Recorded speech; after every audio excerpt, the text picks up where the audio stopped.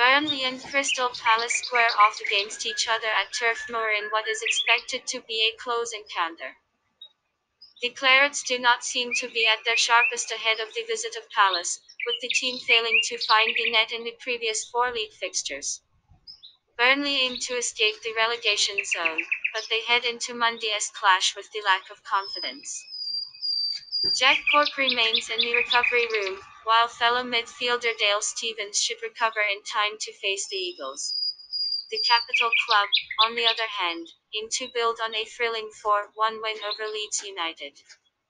Crystal Palace are eager to regain their spot in top 10, and they should take advantage of Burnley's slow start to the season. Serbia midfielder Luka Milivojevic is both banned and positive for coronavirus. Prediction 0-1.